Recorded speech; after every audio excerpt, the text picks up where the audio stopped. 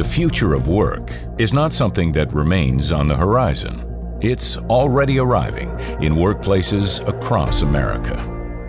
The McKinsey Global Institute analyzed more than 3,000 U.S. cities and counties to understand their labor markets today and their prospects for the future. Automation will affect some of the biggest occupational categories in the U.S. economy, jobs that are found in every community from coast to coast.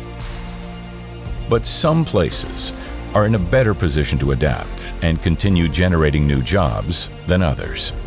25 urban areas, places like Houston, New York, Seattle, and Denver led the post-recession recovery, and they could deliver more than 60% of the nation's job growth again through 2030. Some smaller cities are also powering ahead, emerging startup hubs like Provo, Utah, or Boise, Idaho. College towns like Gainesville, Florida, or Ann Arbor, Michigan. Retirement destinations like Sarasota, Florida, and Asheville, North Carolina. But hundreds of less dynamic cities might see only modest job gains. Without innovative growth strategies, places like Baltimore, Baton Rouge, St. Louis, and Spokane risk falling behind. 54 trailing cities like Mobile, Alabama, or Bloomington, Illinois, need a turnaround. America's 2,000 rural counties have mixed prospects.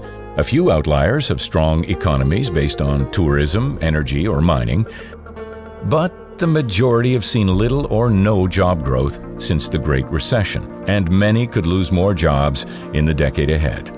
We also looked at who holds the jobs that could be most affected by automation. People with a high school diploma or less are 4 times more likely to be displaced as those with a bachelor's degree. More than a quarter of Hispanic workers are in shrinking occupations. 11.5 million workers over age 50 could be displaced, and so could nearly 15 million young people who will need help starting their careers. This puts a premium on getting people the right training to qualify for in-demand roles, and ensuring that workers can access opportunities. These trends are unfolding in a time when fewer Americans are moving than ever.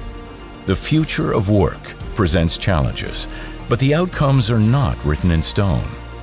Preparing Americans for the jobs of tomorrow will take coordinated effort between local business leaders, policymakers, and educators to ensure that the opportunities created by technological innovation benefit all workers and all communities.